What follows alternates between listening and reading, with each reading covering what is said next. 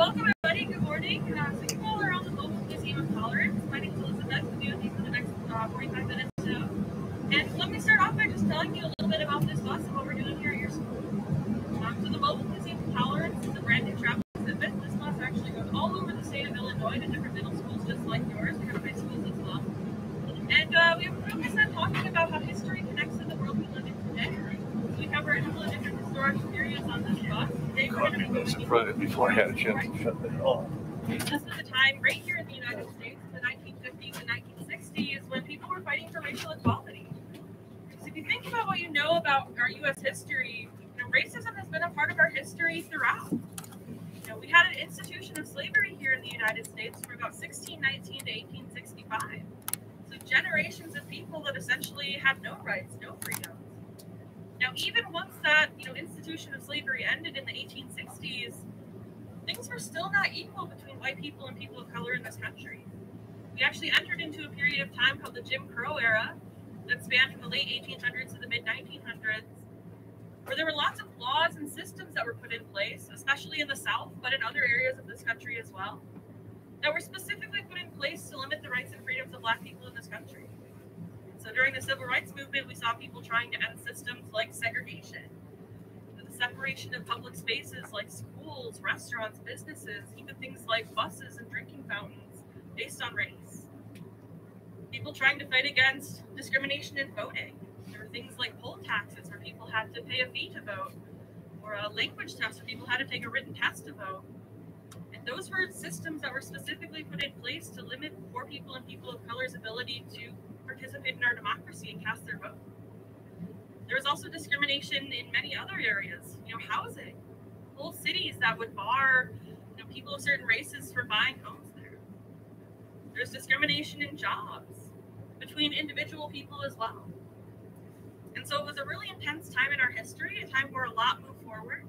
But we're not just going to be exploring, what was going on in the past with the Civil Rights Movement. We're also going to be connecting it to our world we're living in today. We're going to be asking ourselves questions like, what does discrimination look like in 2021? And at the end, we're going to talk about actions that ordinary people just like us can take to make our world a better place. That's a little bit of what you have to look forward to as we go throughout this process. Now, I know I'm talking a lot here at the beginning, but as we go throughout this, I'm really excited to hear what you guys have to say. So I'll be asking questions of you guys. And I really encourage you guys to ask questions as well. If there's ever anything that's unclear, if there's ever anything that you're just kind of wondering about, I encourage you to ask questions. But for now, I have a question for you. So we all are on the Mobile Museum of Tolerance. First of all, just as a show of hands, who here has heard that word tolerance before? Do you recognize it from anywhere? Maybe a few of us. Maybe it's completely new to you. That's okay too. Does anyone want to take a guess at what we mean when we say tolerance? What do you think of when you think of the word tolerance?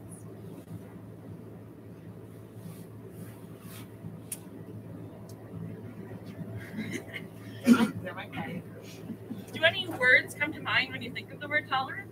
Have you heard it combined with any other words? Yeah, that's right. Can you say it a little louder? Strength. Strength. And why does strength come to mind when you think of tolerance? Sorry, can I get you to speak up again? Our heater's a little loud, so it's a little bit hard to hear from here. Tolerance is like going up against something. Sure. Yeah, definitely. Tolerance can be about, going up against something. Where else have you guys heard the word tolerance? What words have you heard it combined with? Have you heard the word pain tolerance, maybe? How much pain somebody can withstand? Maybe somebody's lactose intolerant. Their body can't handle dairy products. So tolerance has something to do with how much we can withstand, how much we can handle. And, when we're thinking about tolerating people, it's also kind of about that. So tolerating a person isn't necessarily about saying this person's my best friend, I'm this person's biggest fan. Sometimes it's just about, showing people respect. It's about treating people how you want to be treated. A situation where someone might show tolerance is, I want you to think of a situation where somebody has done something to really annoy you. Maybe you've had a younger sibling do something to get on your nerves. Maybe your classmate did something that frustrated you. And in that situation where somebody did something to frustrate you, did you immediately start kind of screaming and swinging your fists at them? Probably not in most cases. So in the situations where you choose to kind of be the bigger person, you choose to be respectful, you choose to kind of not feed into that negativity, that's a situation where somebody would show tolerance. Now, tolerance more on a societal level between different groups of people is about saying, you know, we may have differences, in our opinions, in our beliefs. Maybe we're of a different nationality. Maybe we're of a different race or gender or sexuality. You know, there may be a lot of differences between us, but we can still treat each other the same way that we want to be treated. So it's about showing people kindness. It's about showing people respect. And it's really that first step towards accepting somebody. Once you can tolerate somebody, once you can respect somebody, then accepting somebody is treating them as equal. Standing up for them when you know they're being mistreated or discriminated against. Really trying to learn about people's experiences and, you know, let that influence how you treat people. So tolerance and acceptance are extremely important because when we think about the opposite of tolerance and acceptance, that's hate. And one particular form of hate that I want to zero in on today is discrimination. Now, what I mean when I say discrimination is a legally recognized form of hate. Now that means, you know, for example, if somebody went to apply for a job and they later found out that they were turned down for that job, not because they weren't qualified, not because they did anything wrong in the interview, but just because they were a woman. That woman would then be able to claim that, you know, this was sexism. I was discriminated against because of my gender. And potentially that employer who turned that woman down for her job because of her gender, potentially could face consequences because that's a legally recognized form of discrimination. Now, you know, discrimination based on gender or sex, that's just one form of discrimination. But there are lots of other forms of discrimination as well. And they're all connected to people's identities. So your identities are all of these different things that make you who you are. Discrimination is when people are targeted for those identities. So sexism, that's just one type. I want to think about other identities that people have for a second. You know, somebody's gender, that's part of their identity. What are other things that make a person who they are? What are identities that you guys have? How do you describe yourself?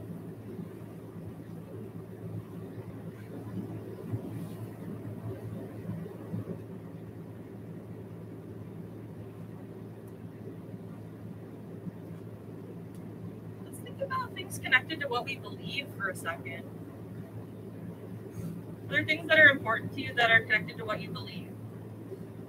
Yeah. Religion, absolutely. Somebody's faith that they practice, whether they're, you know, Jewish, Christian, Muslim, Buddhist, maybe they don't practice a faith. Maybe they practice a different faith. You know, somebody's religious beliefs has a big impact on, you know, how they interact with our world. So that's definitely an important part of this. Do you guys think of any other identities besides somebody's, you know, gender, somebody's religion?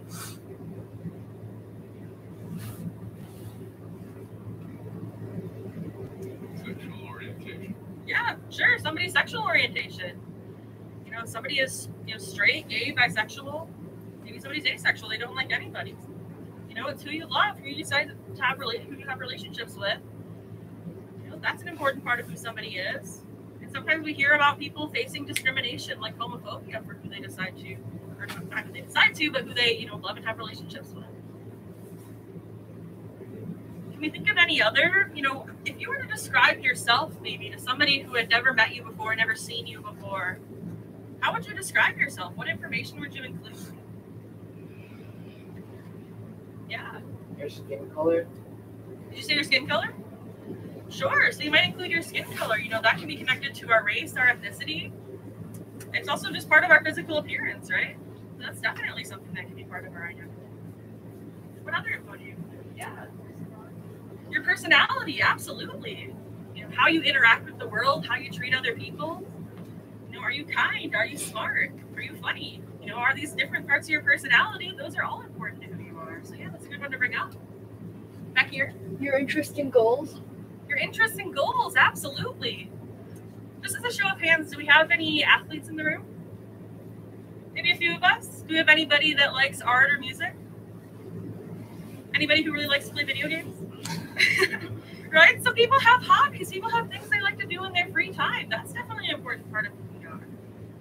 And I like the idea of, you know, your goals being part of your identity too. Now, what grade are all of you in? 8th grade?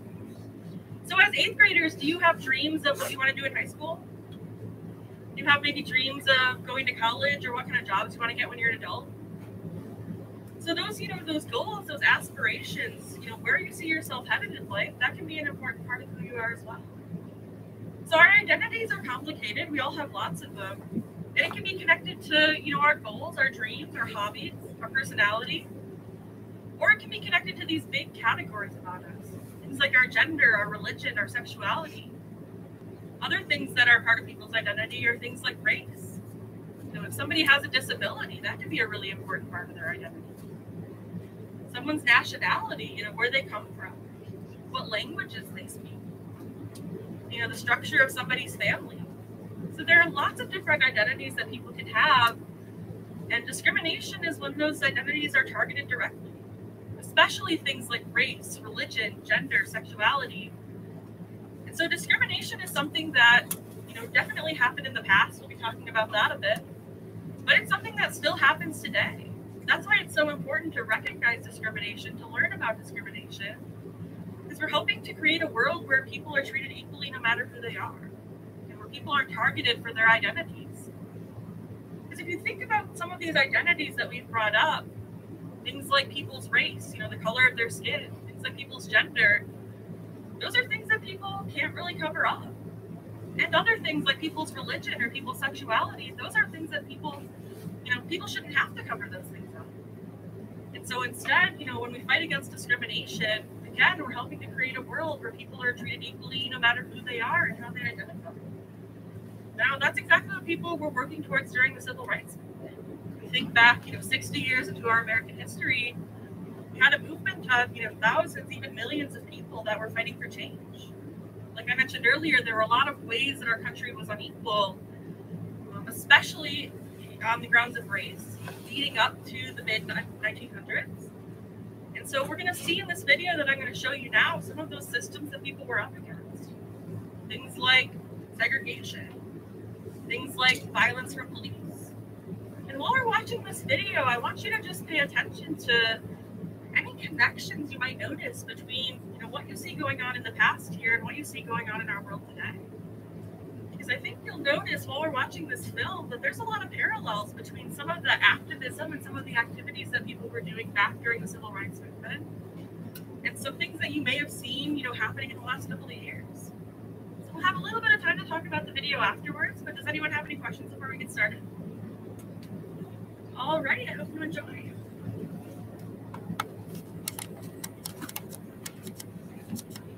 Ain't you gotta ride? Ain't you gotta ride? Ain't you gotta ride? Ain't you gotta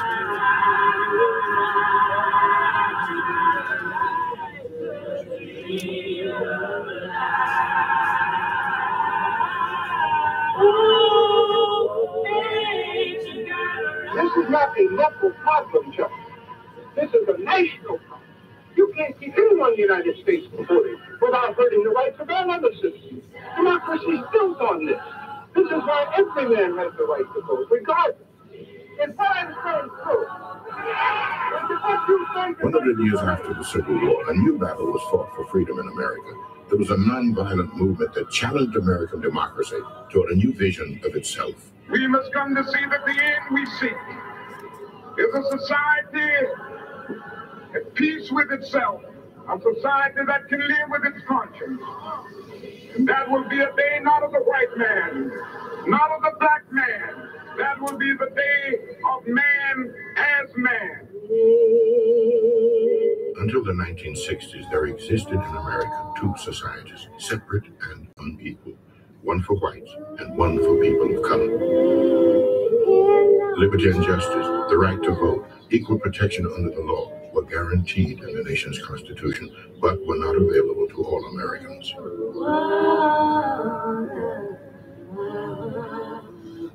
I was born into a system that was segregated and denied blacks the right to vote, also denied women the right to vote. In one corner of the store, or sometime in the same corner, there would be a shining fountain for white people to get water to drink. Then in the same corner, in another corner of the store, there would be a spigot for black people to get water to drink. If you're born into a system that's wrong, whether it's a slave system or whether it's a segregated system, you take it for granted. I came to resent the system of segregation and racial discrimination. I hated the system, and I wanted to find a way to defy it.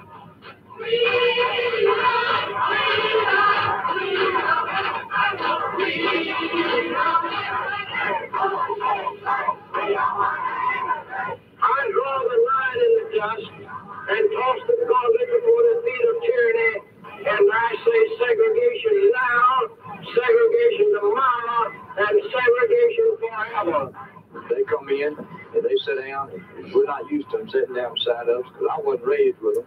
I never have lived with them, and I'm not going to start now. In the name of God, whom we all revere, in the name of liberty we hold so dear, in the name of decency which we all cherish, what is happening in America? I don't have but one message as I journey around this country. And it is a message which says that I am convinced the most potent weapon available to oppress people as they struggle for freedom and justice is the weapon of nonviolence.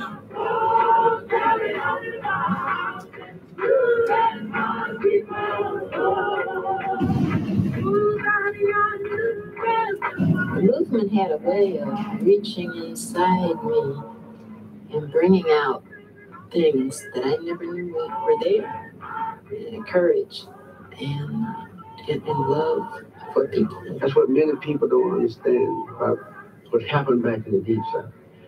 That here I am. That this is my duty. I've got to do something. And God is with me. And if God is with me, how can you lose leaning on the everlasting arm? I guess our courage came out because we didn't have nothing, and we couldn't lose nothing. But we wanted something for ourselves and for our children. And so we took a chance with our lives.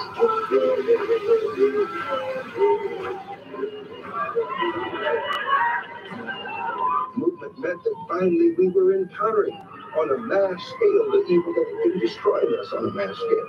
You do not walk away from that, you continue to answer it. Sir, whenever there are men who are in sinful conditions, prayer should be uttered wherever they are. Why don't you pray where you are? Go back down and pray.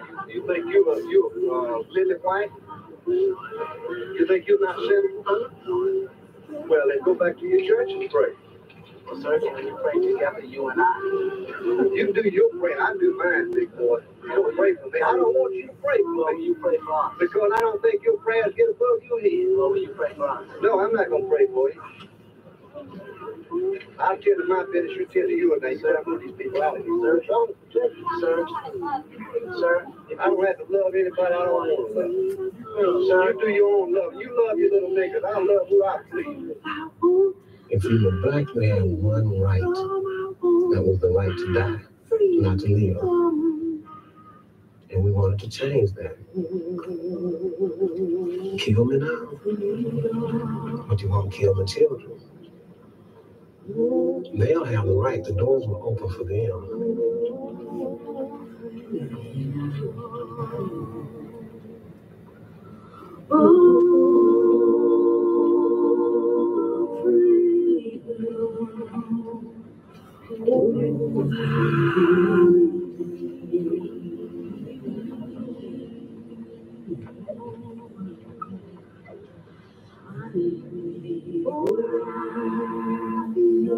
I just thought during that period there was just too many funerals, and some of us would say, how many more?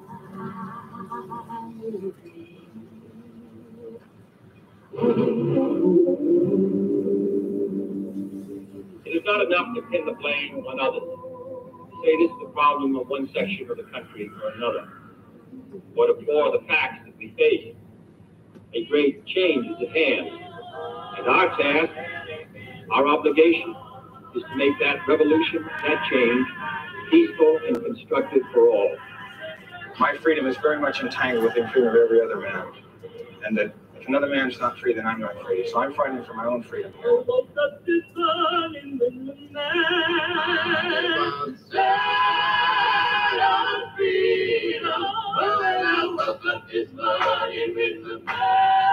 We must come to see that the end we seek is a society at peace with itself, a society that can live with its conscience.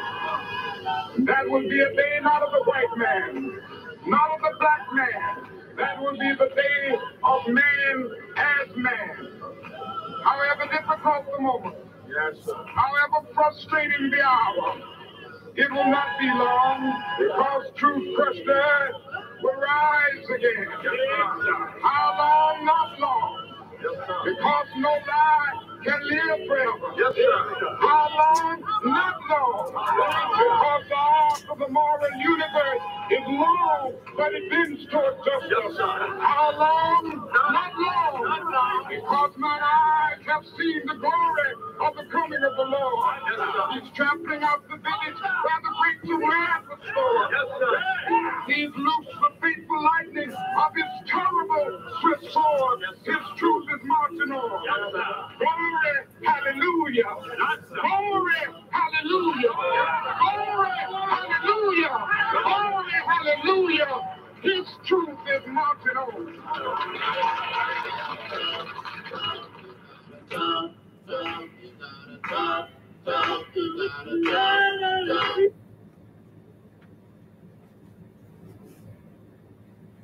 Alrighty, so hopefully that film taught you something new, or at least jogged your memory a little bit if you've already learned about the civil rights movement. Now, does anyone have any questions about anything that you saw in the film? Alrighty, then I want you to think about these words I have here on the screen in front of you. We hold these truths to be self-evident, that all men are created equal. Just as a quick show of hands, does anyone recognize these words? Have you heard them, read them anywhere before? Awesome, so quite a few of us. If you haven't, that's okay too. What's important to know is that these come from one of the most influential documents in the history of the United States. Just like it says here in front of you, the Declaration of Independence. And this was obviously the document where our founding fathers declared independence from Great Britain. This was the document that essentially helped create the United States. They said, we're going to create a new country, and here's a little bit of what we want this new country to look like. Now, when you read over these words, we hold these truths to be self-evident, that all men are created equal. What message do you think the founding fathers were trying to get across there? What do you see these words saying? Back in the back here? All people are created equally. All people are created equally, right? I mean, it's kind of right there. Anyone want to add to that? What do you see in these words? What message do you get out of this?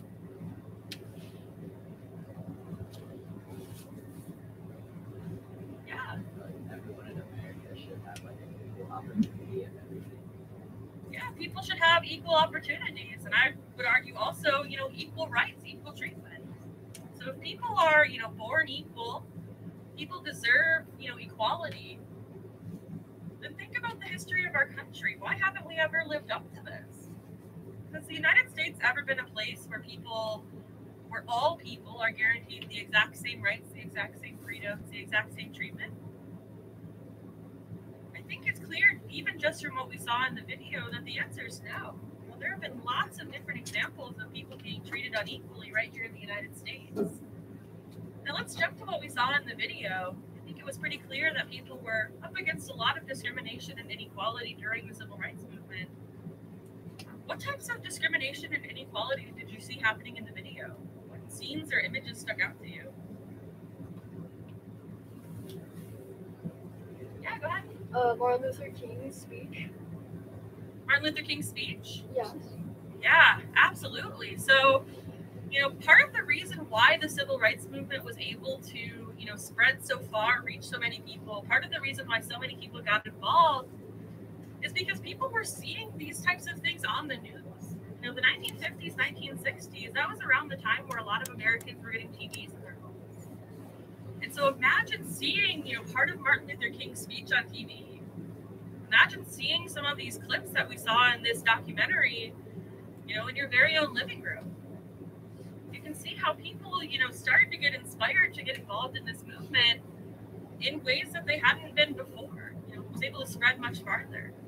We can see how inspiring Dr. Martin Luther King's words were for activists and protesters to go out and try to make change. Now let's think about those, activists and protesters for a second. We saw quite a few clips of, people protesting. And how were those protesters actually treated? What did we see being done to them? Yeah, down here. They're being abused. Being abused, right? What did we see people, doing to the protesters? Yeah. Firefighters were using water to push African Americans back. Yeah, so we saw people being sprayed with fire hoses. Did you guys notice any other scenes of protesters?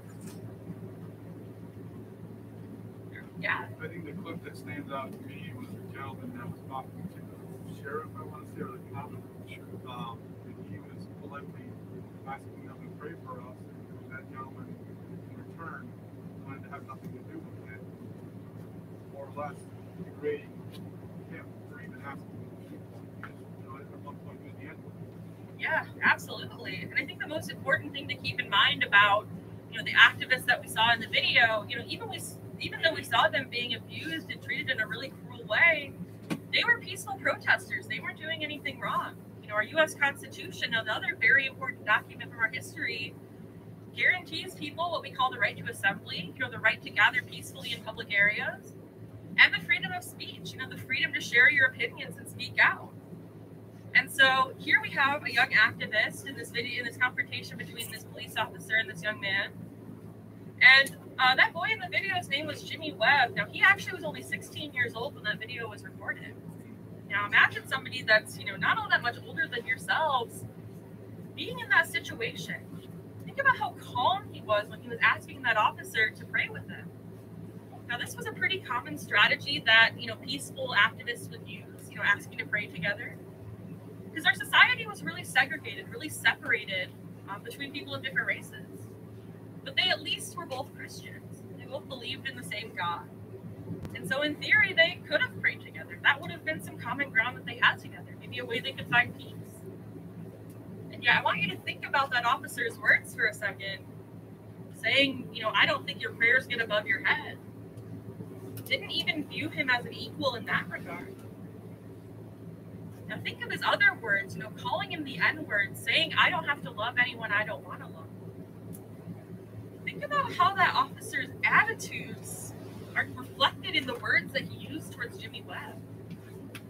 Think about how resistant that officer was to the change that was happening around him, to the message that Jimmy Webb and his fellow activists were spreading.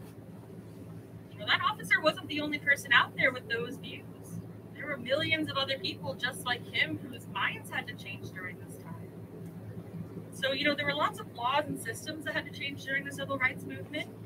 We also had to change individuals as well. That's something we could argue is still happening even today. So there's still people with deeply hateful views. Now I want to go back to, the more clips that we saw of the activists. You mentioned we saw them getting sprayed with fire hoses. We saw another clip of people having the American flag taken out of their hands. Does anyone have a guess at what was happening in that scene? What was being done to those protesters? Yeah.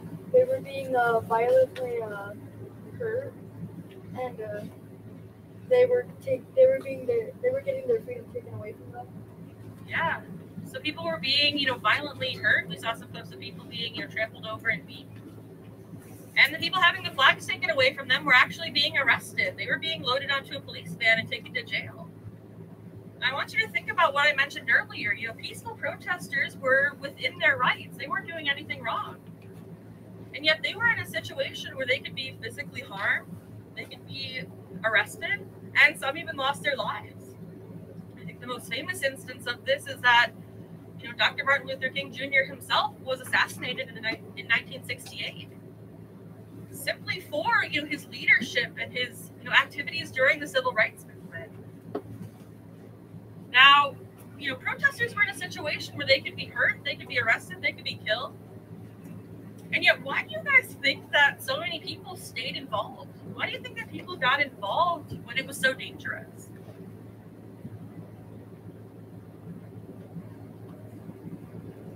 They cared about the cause. Right, yeah, they cared about the cause. it was an important fight. Think about the ways that people were discriminated against during this time. Think about the rights and freedoms people were fighting for. Must have been pretty darn important if people were willing to face that danger, potentially even losing their lives, to make that change happen. So certainly if we think about the way activists and protesters were treated, peaceful activists just trying to make change, that's one way that we see that discrimination showing up. What about segregation? That's another, major form of discrimination that we saw happening in the video. What forms of segregation did you notice showing up in the video? What examples did you see? Yeah. Different drinking fountains. And I think those drinking fountains are a really clear kind of illustration of what segregation looked like in practice. He described the drinking fountain for white people as shining. It was clean. It was, in the pictures we saw, pretty similar to a water fountain we'd see today. But he described the drinking fountain for black people as a spigot. What you hook a hose up to on the side of a house. Now, people called the system of segregation separate but equal. They said, oh, we'll have separate places. We'll have separate facilities for people of different races. But don't worry, they'll be equal. It'll be fair. Don't worry. But just think about how those drinking fountains look. Think about how unequal those were.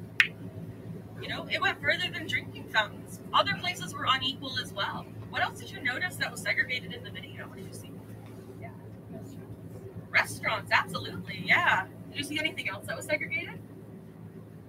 Or anything else that you maybe learned about before? Yeah. Buses? Buses? Yeah, buses, absolutely. Who here has heard the story of Rosa Parks? Yeah, a lot of us have. And maybe one of the very first stories that you learned about the civil rights movement. Rosa Parks was somebody who refused to give up her seat on a segregated bus. Now, buses were segregated in the sense that black people had to sit at the back of the bus, white people got to sit at the front of the bus. Rosa Parks actually refused to give up her seat, and she was arrested for that act. It was illegal to go against this system. But she helped inspire what we call the Montgomery bus boycotts. Now, thousands of people in the city of Montgomery, Alabama, actually stopped riding the buses to put economic pressure on that bus system. Now, that pressure eventually got so much that they desegregated the buses. And so Rosa Parks, she was really influential when we're thinking about how segregation started to come to an end here in the United States. Now, did you notice anything else that was segregated in the video? Yeah. Restrooms. Restrooms? Yeah, bathrooms as well. Yeah. Sorry? Schools, definitely. There's a really famous clip in the video of a young girl about this tall being walked up some stairs to a school. Did anyone recognize that clip? Maybe a couple of us? So that girl's name was Ruby Bridges. Now, Ruby Bridges was 6 years old in that video, so significantly younger than you guys even during the civil rights movement while this was going on. And she was actually the first black student in her city to attend what had once been an all-white school. Now, this definitely wasn't an easy process for Ruby Bridges. There were times where she was the only student in her classroom with her teacher. All of the parents who had white students in her classroom pulled their students out of her class. They didn't want their kids attending class with somebody of a different race. The people that were walking her up those stairs were actually federal marshals that were there to protect her safety, just to go inside and get an education. Now, this was an elementary school student, 6 years old. Interestingly enough, Ruby Bridges is still around today. She's, I believe, 67 or 68. She's maybe only, around your guys' grandparents' age, maybe even a little younger. That goes to show us, this wasn't really happening that long ago. And so this system of segregation, now that was one of the biggest things that changed because of the civil rights movement. So I want you to think about what our public spaces look like today. Pretty radically different from the types of spaces that we saw in the video. There were a couple of other major changes that happened during the civil rights movement as well. So, for example, we had a case called Loving versus Virginia that gave marriage rights to more people. In many states, it was not legal to marry somebody of a different race. So it wasn't until 1962 in many states that, a white person and a black person were able to get married in many states, especially in the South. Things like voting rights. We had the Voting Rights Act in 1965 that gave many more people of color the right to vote, barred racial discrimination in voting. So our world moved forward in a lot of ways, during the 1960s especially. But I want you to think about our world today. We're 60 years later. Do you guys think that we're living up to this yet in our country? That we're treating everybody equally, guaranteeing everybody equal rights? I'm seeing a few people shake their heads. We talked about discrimination earlier. What forms of discrimination exist in the U.S. today? Yeah. Asian hate.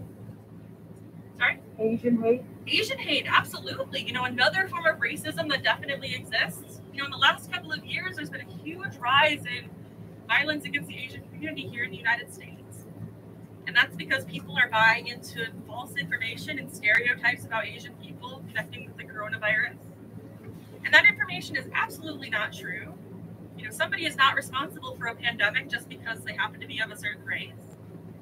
But when people believe in those stereotypes and believe in that false information, we can see how that might start to influence how they treat people in a real way. So we've also seen, people fighting against that too. I don't know if anyone's seen on social media with the Stop Asian Hate campaign. People are trying to raise awareness that this is happening and it's something that we should take seriously. So yeah, that's a really important example to bring up. What other forms of, hate or discrimination happen to people today?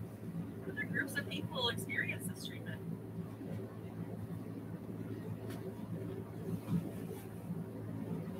While you were watching this video, did it remind you of anything that you've seen, maybe on social media or in the news? Yeah. George Floyd. After George Floyd, right? Think about last summer. Think about the summer of 2020.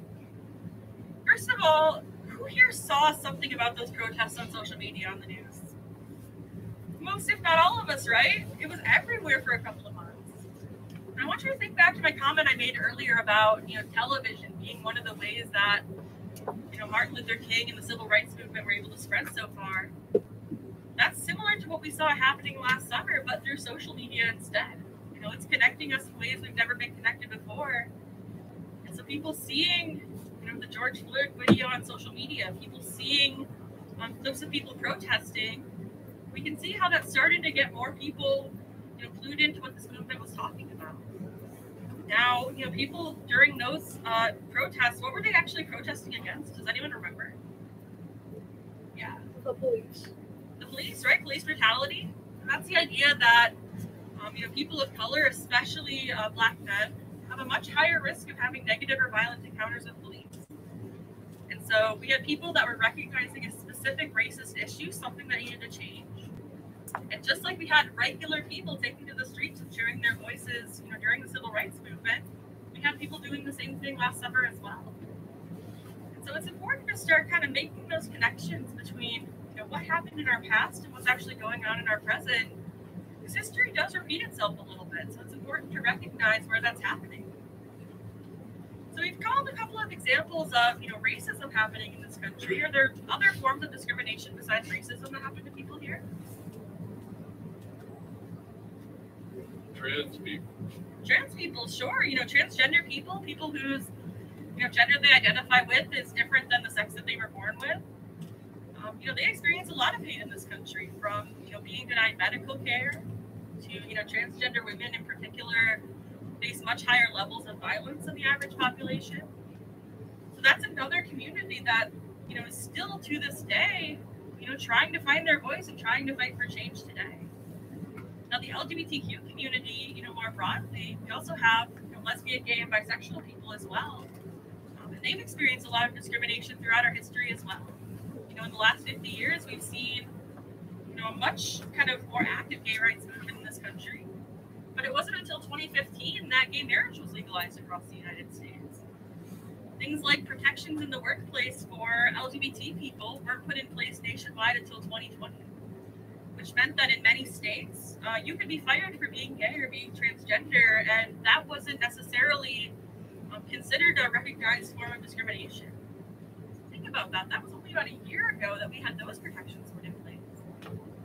So discrimination and hate, these are things that still happen to people. They still happen to a lot of different communities. Lots of different identities are targeted. People are targeted for who they are. It's important to recognize where discrimination is happening in our world. Keep yourself informed about what's going on here in the United States and around the world as well. Because the more that we're informed, the more that we're having these conversations, the more we can change our world for the better. You guys are ordinary students, but you have a lot of power to make your world a better place. And that's a power that I hope you, continue to exercise. Now, in these last couple of minutes, I want to actually do an activity with you guys. I'm going to have you write down one strategy that you can use in your own everyday lives to make your world a better place. So I'm going to hand out some note cards down each row. And on these note cards, I want you to write down one thing that you can do to make a difference. Now, this doesn't have to be a big gesture. It can be things like how you treat other people, getting involved in your community, ways to keep yourself educated. So while I'm handing these out, just take a second to think about, your strategy, what you're going to do to make a difference. The writing extras, you can hand them down to me on the way down. So I'm going to hand these sheets down, take an entire packet, and then pass it down a stack of packets to the person next to you. Take them down.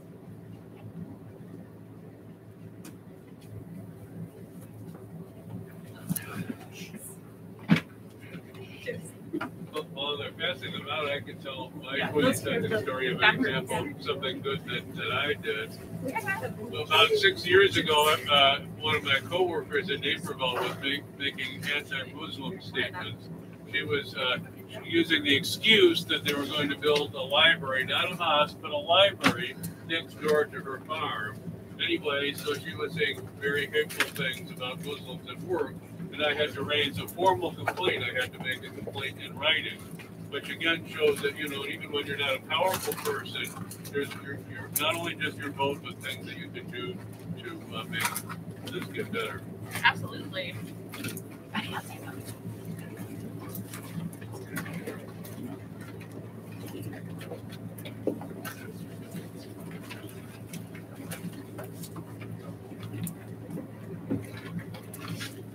So again, we're writing down one thing that you can do to make a difference.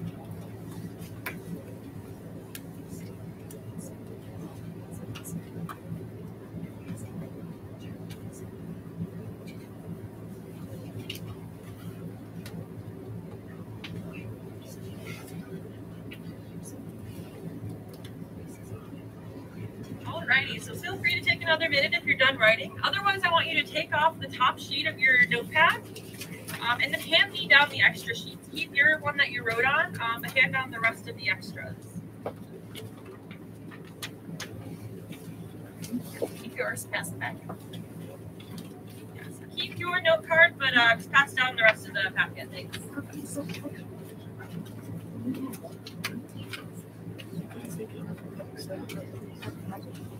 Oh.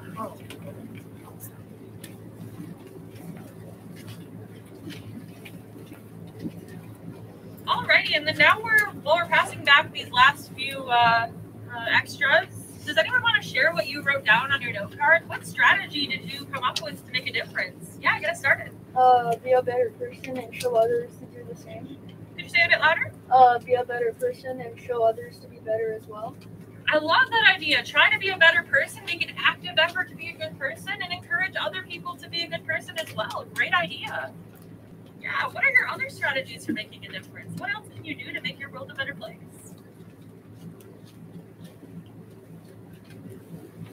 Anyone else want to share what they wrote down?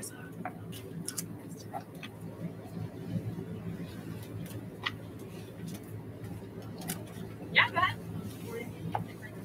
Supporting people with different interests, absolutely. You know, one of the best things that you can do in this world is to make connection with people that are different from you. People may have different opinions, people may have different backgrounds, different interests, but you know, there's a lot of strength in, you know, connecting with people that are different from you, and our differences are important as well. Yeah. Being nice and accepting of everybody's work, like gender, sexuality, Absolutely. You know, going back to this idea of treating others how you want to be treated, you know, showing kindness to people, no matter whether they're different from you, no matter whether they're the same, it's important. One of the best ways that we can, you know, fight for a better world is just to treat everybody equally. You know, I hope you guys are thinking about this as you're leaving the bus, as you're going throughout your day. You know, more strategies, more things that you can do to make a really big impact in your world. Whether it's, you know, just thinking about how you treat other people, that's extremely important. You know, how you talk to other people. Whether it's, you know, getting involved with clubs or volunteering, finding ways to get active that way. Even just keeping yourself informed about what's going on in our world has a lot of power. You know, the more you're informed, the more you can stand up when you know things are going wrong. So I want to thank you all for being such a great group today. I know it was an early session, but I really appreciate you guys sitting through this conversation with me. So on your way out, I'm going to ask you to drop your pens in this box here down on this shelf. And then as far as your sticky notes, so you're welcome to take it with you if you'd prefer. Otherwise, you can stick it on here or up here on your way out. And that way, you know, classmates that are coming to later sessions can, you know, read your responses and get inspired too. So any last questions before we head out?